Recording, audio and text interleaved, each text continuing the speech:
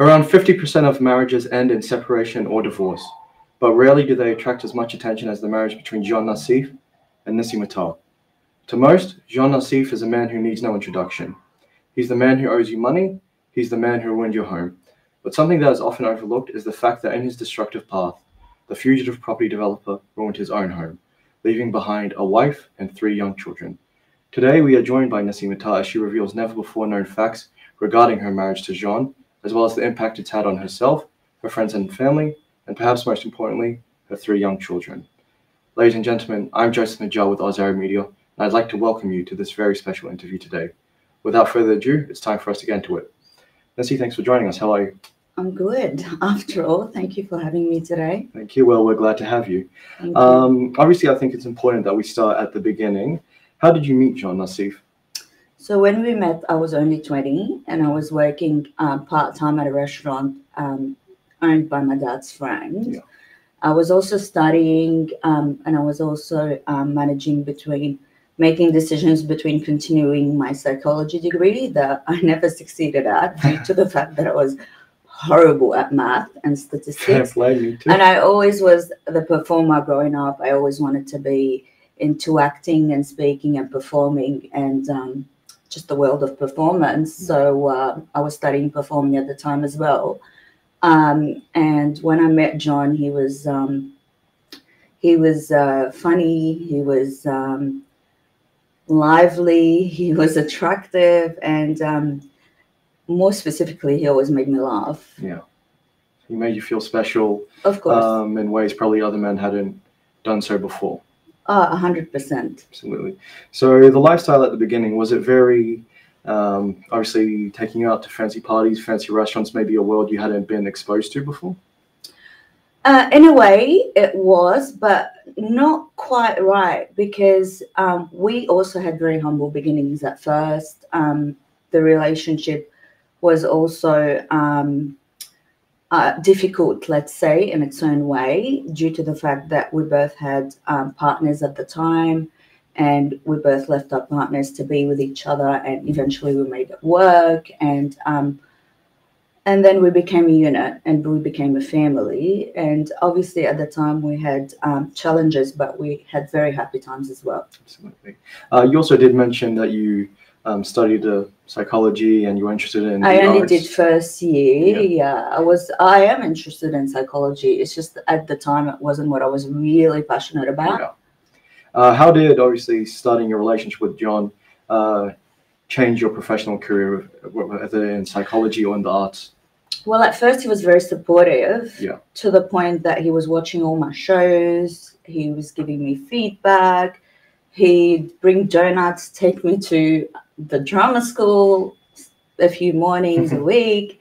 So he was very supportive. But then when we became a family and we became a unit, all this has changed. And then I was kind of put in a position where I had to make a choice between family and career, me as a person.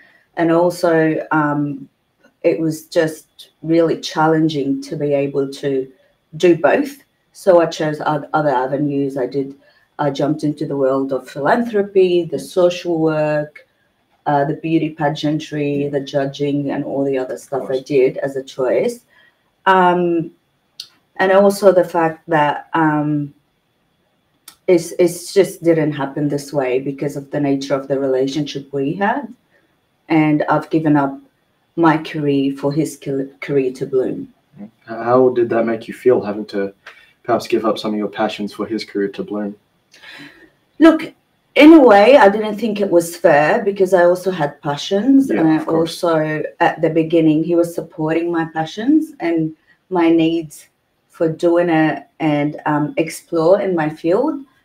That's one part of the answer. And then in another way, I became a mother. Yes. I had a family and I had many obligations. Even though I didn't run a life where I was only a mother, I still tried to use my performing arts background to just make a difference in the community. That's pretty cool. I like how you obviously use your creativity to make such a difference. How did it make you feel at the time?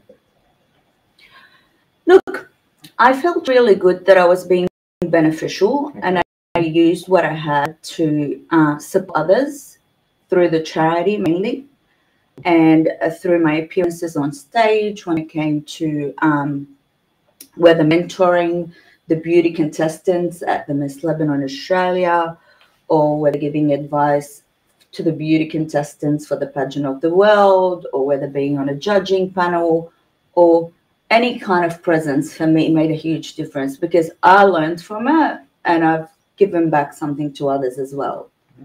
Sounds like it was obviously a very beautiful period in your life, just despite perhaps maybe giving up your passion for obviously the sake of your children and entering social work. But when did you start to notice a change in Jean's behavior specifically?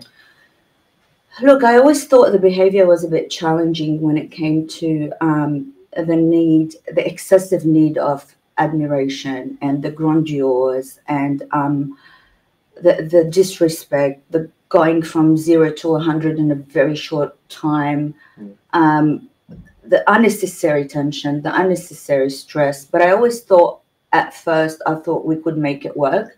I mean, I'm not perfect. No one's perfect. So when you stay in a relationship when things could be a little bit rocky, as a mother and as a wife, you give up a little bit to get a little bit in return, and you manage and you work as an ensemble and you make it work. These are the healthy dynamics. Unfortunately, it didn't work like that in our case, and it was continuing based on my patience. Yeah. And we all know relationships cannot work based on one person's patience. It takes two to tango and make it work. Yeah. Well, you did obviously mention that perhaps throughout your time with Jean that he did go from 0 to 100. Did that ever make you scared for yourself or your children?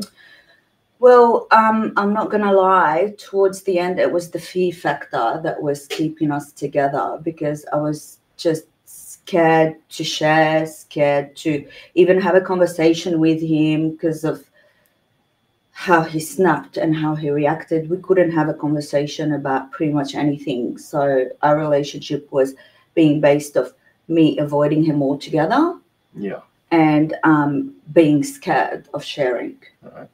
That's obviously generally not the nature of a marriage. How long did that last before? For a very long time. For a very long time? That's why I started taking him on long trips to Lebanon so people, friends and family can observe the behavior and perhaps can have an influence and making a change in the behavior and all that kind of stuff. But unfortunately, that failed too. All right. As in the friends and family in Lebanon didn't notice his change in behavior? No, they did. They did. They all agreed that it wasn't okay, but it wasn't good enough because it was far beyond and no one could do anything about it. And considering the fact that I had so many responsibilities, from making sure the public image is still running to my liking and to everyone's liking, making sure the kids are running a normal life, making sure I'm still running the household, making sure I'm still responsible of my social responsibilities and everything I created. Like there was a lot of pressure on me and I was taking it all by myself behind closed doors. And considering the fact that I didn't get the needed support, I knew that it wasn't going to be easy and it's better to put an end to it. Especially that I wasn't agreeing on a lot that was happening around me and I couldn't do anything about it too.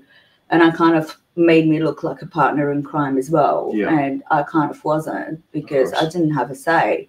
More specifically, like I've never been involved in his business decisions. That wasn't my area of concern. Never was. I've never been involved in any decisions that had to do with other stuff, other decisions. I was not involved. It wasn't my area of concern. So for me to just hear comments from people on the road, you criminal, you this, and my kids, and all this chaos created, it's really not fair. Of course. Simply because I don't have the answers for it. I genuinely don't because I've never been involved. And the fact that my name's being brought up in all this mess is unfair for me. Of course. So obviously you were probably slandered a fair bit during this time, and you did work very hard to maintain a decent social image, distant from whatever activities that your husband may have partaken in that you weren't. But how did you handle the pressure behind closed doors? I'm telling you, the pressure is on another level. Yeah. Like, I personally do a lot of yoga. I do a lot of meditation. I pray a lot. I have a very close relationship with the Lord that no one would ever understand, because it's just, very unique to us. I've got faith. I believe in the universe. I believe in karma. Like, I keep myself strong. But the reason why I decided to share a little bit of the story today, because I was feeling that all that's happening to myself and the kids is very unfair. Of course. Obviously, your 3 young children are perhaps the most important things in your life. Oh, definitely. What was the impact on yourself and the kids as back then and especially now? Look, it's been really difficult. More specifically, let's talk about now, during the separation and the divorce. I always say, with 2 mature people, and I'm not saying this situation is anywhere near normal. It's very toxic. It's very chaotic. But it doesn't matter how bad it is. The kids must come first. It's both parents' responsibilities to prioritize the kids. Their needs come first. Their well-being comes first.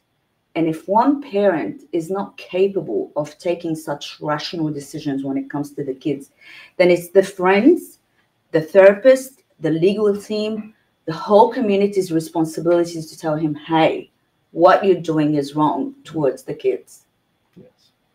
So I'll take you through my journey, and I'll take you through many people's journeys, talking about wiping tears and how I've helped so many families in need. Most of the families in need have been those of have been single mothers who have dealt with toxic divorces, or we don't want to classify it as with narcissistic fathers. Let's say with the abusers, because if you're causing damage to 3 young children, as well as their mother, regardless of what the circumstances are, you're an abuser.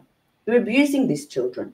So through my charity and through my social network, I've seen mothers who have dealt with fathers, and that story is not in Australia, who had the audacity to kidnap the child, where the mother had to go to police stations and film and raise a voice and get her daughter back. Now, my question is, okay, well, you want to torture the mother for whatever reason, for your selfish reasons, or whatever reason you think is right. Have you thought about the emotional state of your daughter, being with strangers? How scared is she feeling? How neglected is she feeling? And the life-lasting trauma you're causing her. Does that really not matter? This is where we should all focus about, and this is what the focus should be about, the children's well-being. The adults make mistakes. I'm not saying, like, for instance, I don't know her story or what she's done. It's irrelevant to the actual situation.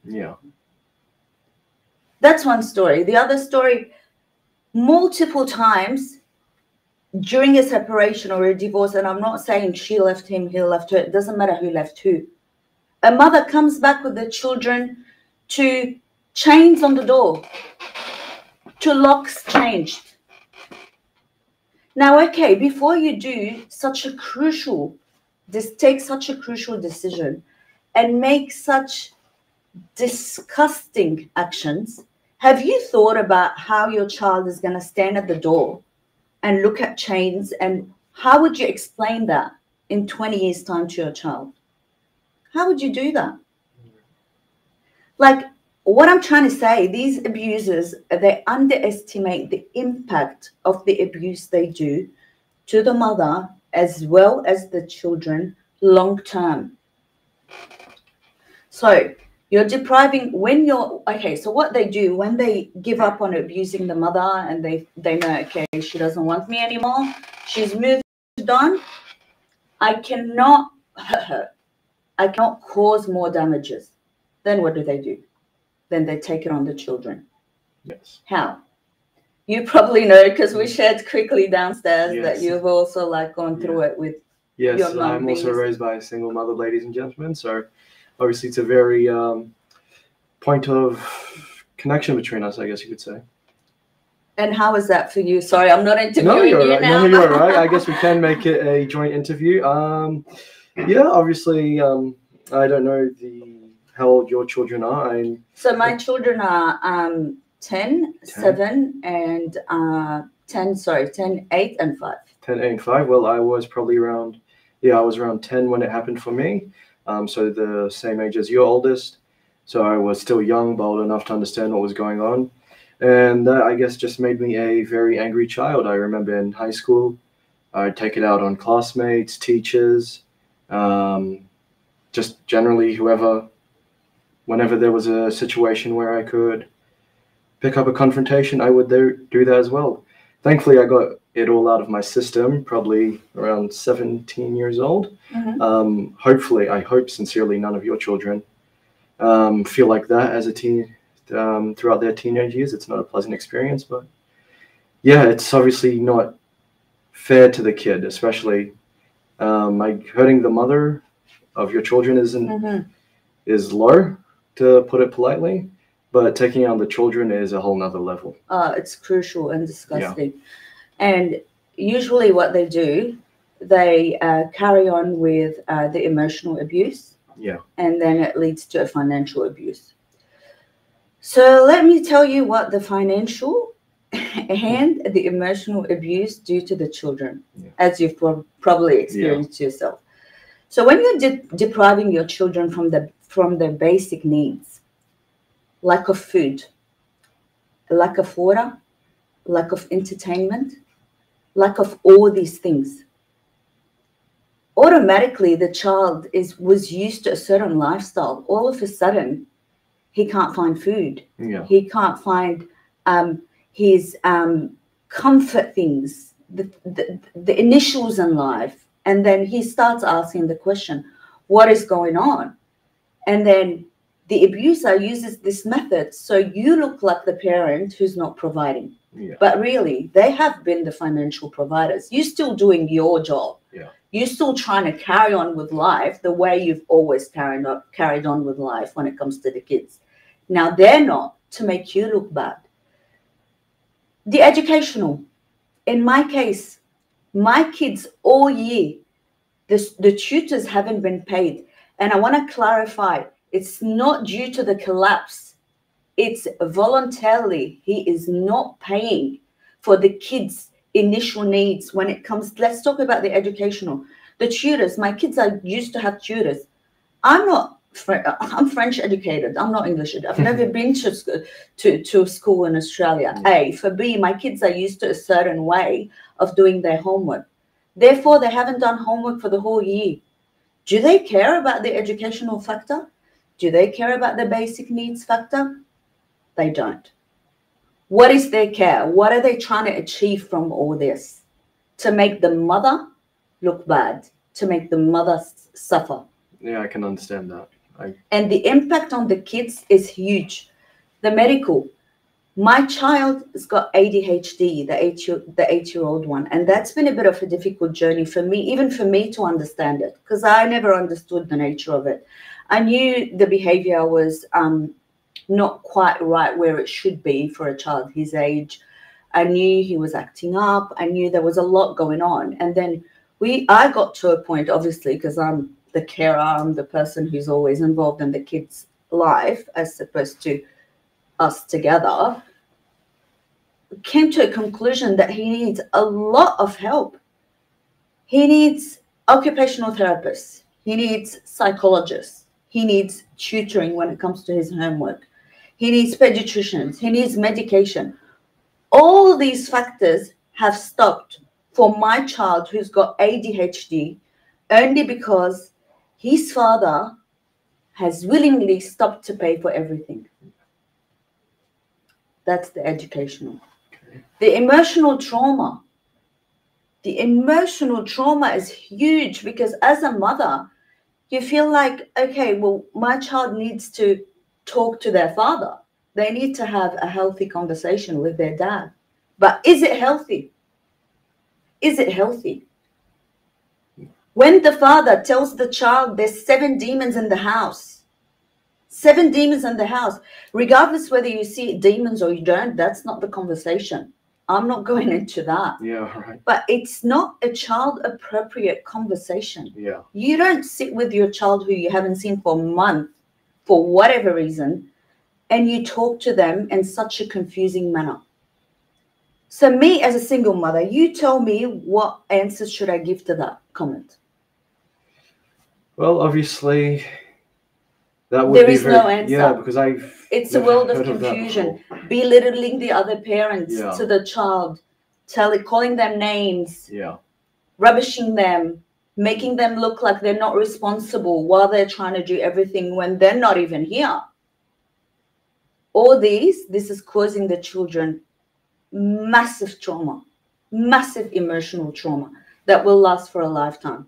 So in my opinion, I think the best way to go about it is to stop all the communication. Obviously, the communication is not healthy and it's not leading to anywhere good. So better not to talk about it unless like it's always supervised, and to go straight into family counseling when the kids are going through so much trauma. Yeah. Obviously, I think, not just the Oz Arab Media team, but to all viewers, we sincerely wish your children the best and obviously a prosperous and successful life. Obviously, what's happening to them is highly unfair because this is their start in life. So that's really what's happening now is totally out of their hands. So it's extremely unfair. Yeah, I wish them the best. And let me get into specifics. It gets worse. So obviously, like financial abuse doesn't stop with it's huge. So my daughter receives a letter from the school saying final notice. If your daughter doesn't pay, if you don't pay the school fees for your daughter, she is not capable of returning back to school in term 4. He receives the emails. I make phone calls for close friends and family to say that this is important. Yeah. This is going to cause emotional stress and trauma to my daughter, receiving these letters from the school, not being able to go to term 4 only because you decide that this is how you don't want to deal with things. So my daughter is paying the price. And I tell you specifically another story that I receive a call from my daughter's friend's mum wanting to meet with me because my daughter's friend is losing her hair. She's got bald patches, stressing about my daughter. Really? I've had calls from parents. I've had calls from teachers. I've had calls from therapists. I've had calls from directors. Everyone, the whole community is raising concerns about my children and the amount of abuse they're going through. It is not simple. The abusers have to understand they are abusing the kids. Stop abusing the kids. It's not their fault. Man up, come back, do what needs to be done. Clean up the mess. Obviously, in that answer, we spoke also a bit about Jean's behavior. I'd like to read something out that a reliable source for Oz Arab Media said to us about Jean, and I want to make sure I get this right. He called Jean a narcissist who has no problem burning down the world to prevent a rival from taking something from him. Do you concur with that statement?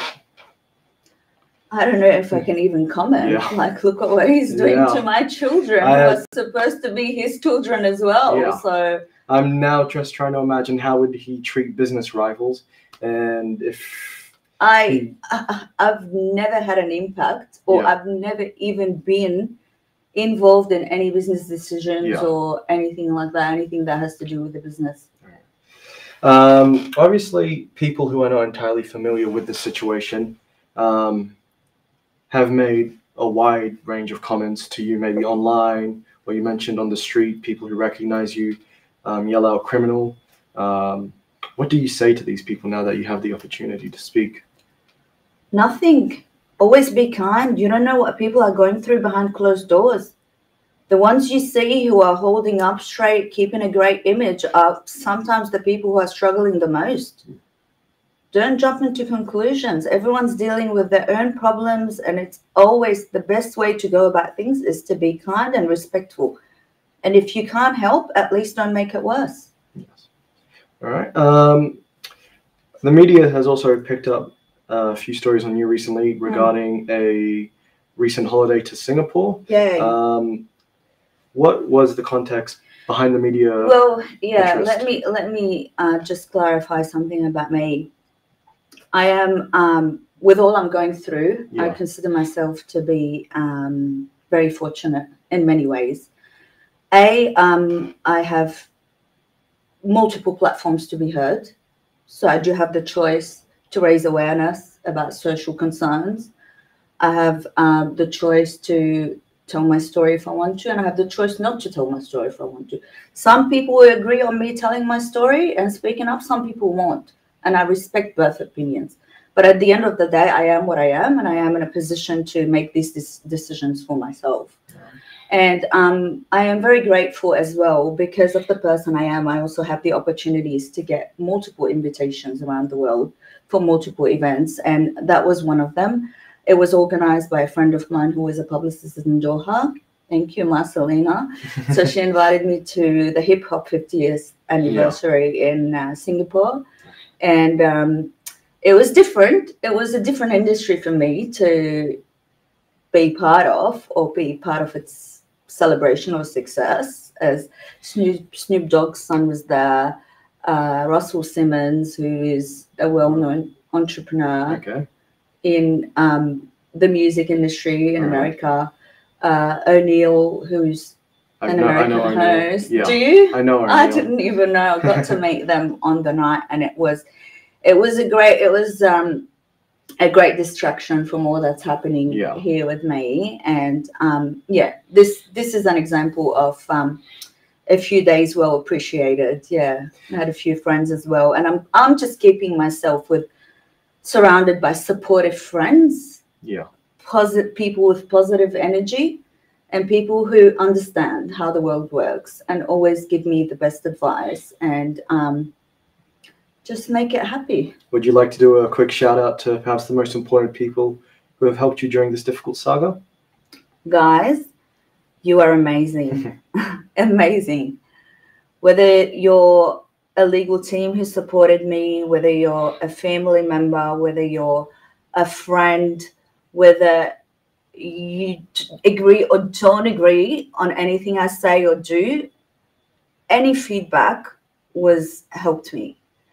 You guys are my strength, and I appreciate everything. Even the reporters who were really involved in the story, and I'm very thankful. Thank you. Back to the trip to Singapore. So as mentioned before, obviously there's a lot of pressure on you right now. Obviously raising 3 young children, the struggle is obviously very real for you, but at the same time you're of course trying to maintain social appearance, show that you're still living the best life you can possibly lead. But how difficult is it, especially right now, to obviously manage family affairs while at the same time managing the social aspect of things?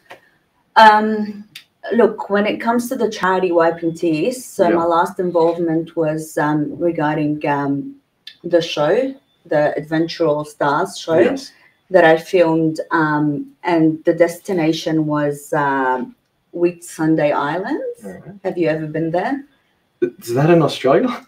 Yeah, okay, Early Beach. Yeah, it's actually a really a beautiful touristic destination to take your family and friends there. There's a lot of activities to do. That's the nature of the show anyway. So they raise funds to support a cause. I've supported through Wiping Tears the ADHD Foundation, as well as the Heart of Australia. And therefore they take all the members who have supported multiple charities on a destination where they get to explore from a tourist view and do challenging competitions and Cool. tasks. And What kind of competitions and tasks? Oh, I was horrible. What were they? So we did snorkeling. I've never done. You were horrible at snorkeling. I've never done snorkeling before. I don't know. I'm scared of fish, like the big fish in the water. And Sharks I was can like, be pretty okay, I'll scary. give it a go. So I was pretty much the city girl who was scared of everything, really. That's why it was really surprising that I received an email most recently that they want me to be part of the legends of the show. Oh, as the well. legends, and you were horrible at snorkeling. I actually was.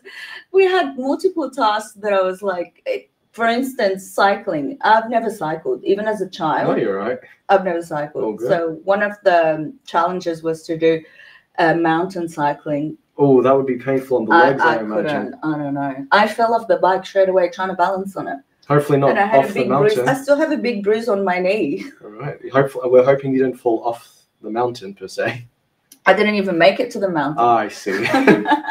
But it's still, surprisingly, I got an email to participate and be part of the new show coming up for the legends, or the people who made an impact, obviously, on the show. And most likely I'll be there as well. Well, obviously, we're wishing you the best in all the social aspect of things.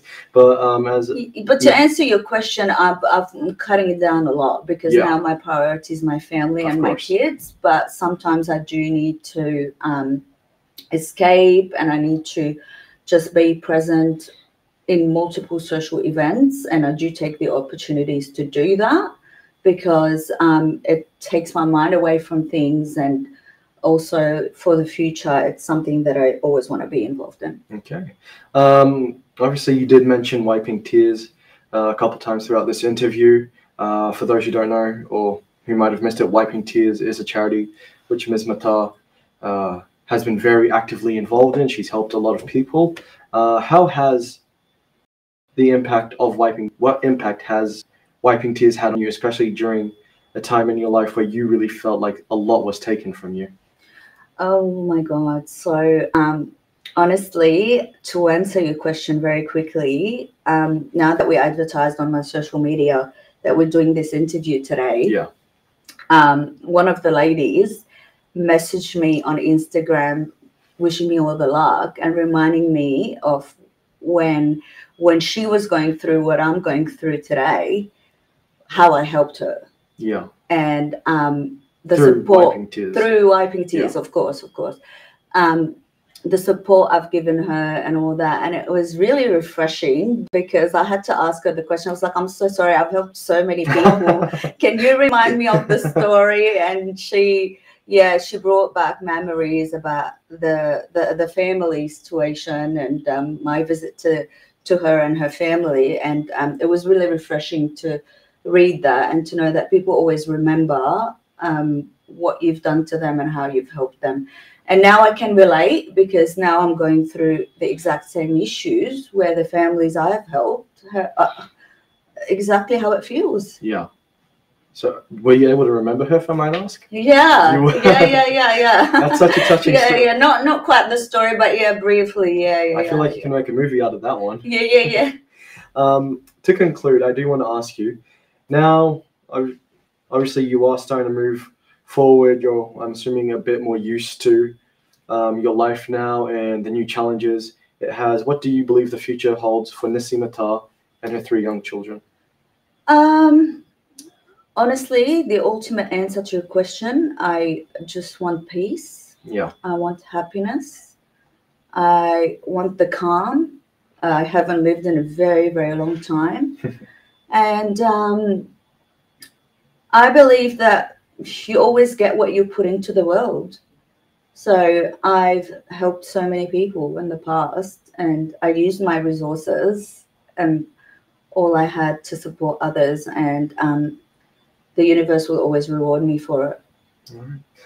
Ladies and gentlemen, Ms. Nissy Mattar, on behalf of the Oz Arab Media team, I'd like to thank you for joining us today and on obviously sharing some very painful parts of your life. Hopefully this was an opportunity to maybe put this saga to rest and keep moving forward To all our lovely viewers, I'd like to also thank you on behalf of the Oz Arab Media team. We wish you the best. Once again, Ms. Mattar, thank you. Thank you for having me. We're glad to have you. Thank you.